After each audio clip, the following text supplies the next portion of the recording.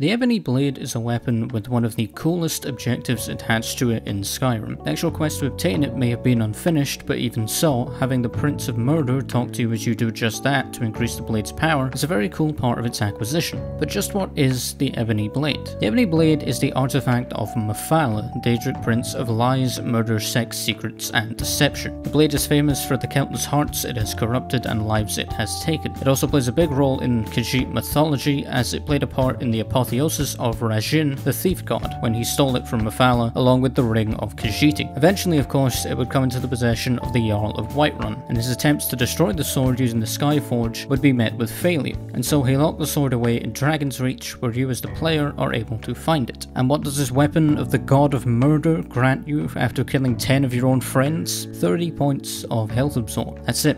That's all it does. But hey, it swings faster than a regular greatsword, so that's something, right? But once again, that leads us to the fantastic Reliquary of Myth mod by Titansbane, and this one has quite the drastic change. Now that 30 points of health absorbed stay the same, however, if you kill another one of your friends, that will double for 1 hour. The blade when power attacking will also make enemies unable to cast spells. The blade will also recharge itself, and perhaps my favourite part, when first acquiring the blade, you can choose whether you want a one-handed or two-handed version. This mod, as ever, is available on PC and Xbox. PlayStation players, take it up with Sony, they're mean. Anyway, if you enjoyed this video, be sure to leave a like and subscribe, and I will see you next time.